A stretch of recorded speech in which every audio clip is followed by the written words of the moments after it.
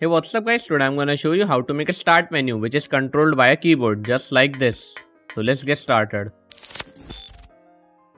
So here you can see we have a start menu. We have a sound effect when we go up and down, and it goes infinitely. It cannot glitch out just like this. And if I press enter, it will work. So let's get started. So first of all, you need some assets just like this. These are made in Photoshop and might be hard to make in Scratch. So you can just make things like this in Scratch, like a low title and text like play, controls and quit, any buttons you want.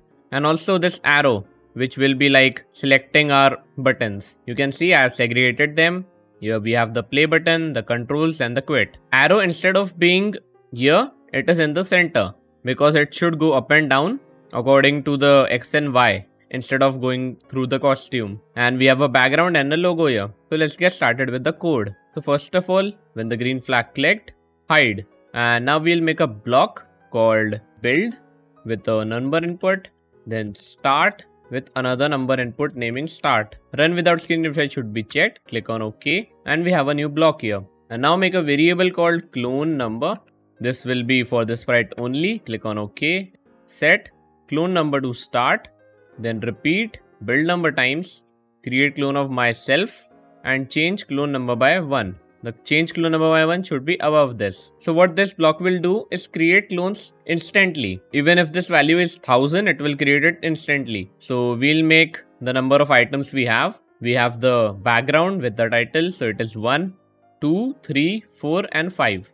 So we'll set it to 5 and start from 0. So when I start as a clone, first of all it should be visible because we have made the sprite hidden. So go to front layer and show. Going to front layer will overlap all the clones above the previous one. So that would be like the background should be first and the button should be the last. Then if clone number is equal to 1, switch to costume backgrounds. Then duplicate this. If clone number is equal to 2, switch to costume play button. And now this is the play button. So we'll code the button thing. So now we'll make a variable called button selected for all sprites. So this will contain the button which has been selected. Like if it is the play button, so it will be 1. So we'll put a script like forever if else and an equal to operator.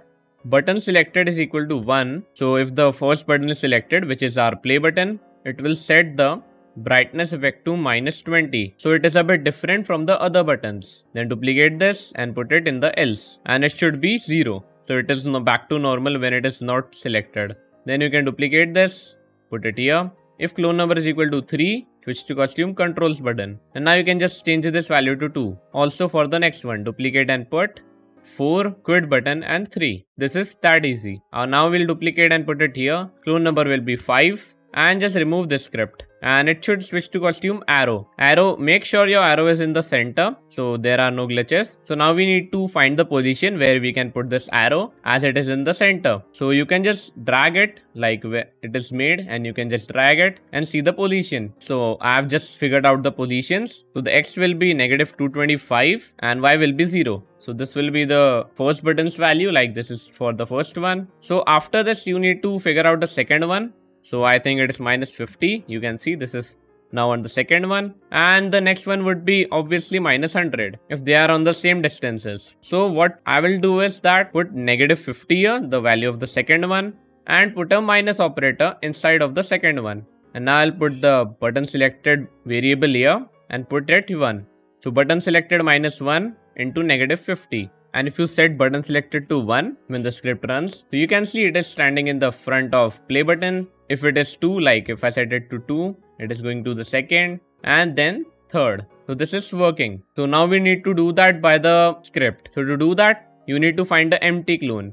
So instead of going to the arrow, I'll go to the background as it is empty. And now I'll make a simple script with forever if key up arrow pressed used to go up in the values, like if we are on the controls it will go play, and also if we are on the play button it will go to quit.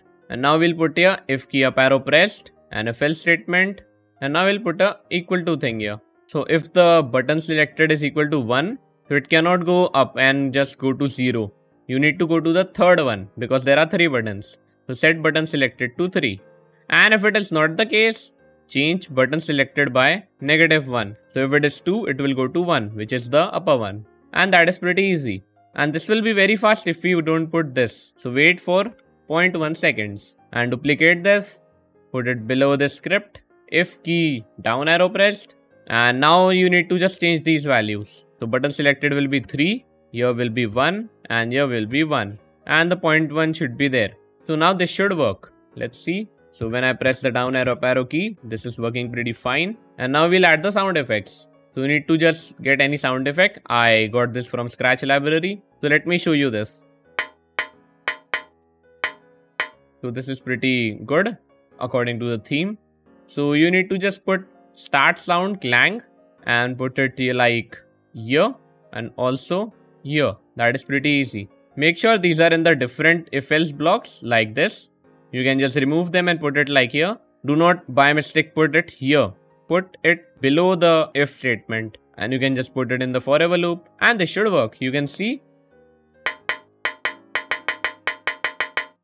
this is working pretty fine, and that was for the movement. And now we'll make how it should work. So to make it work, we'll just put if key space. So we don't have the option for the enter key, but I will put the enter key. To do that, just put a join block here. Then click on this and make it blank by pressing the backscape key.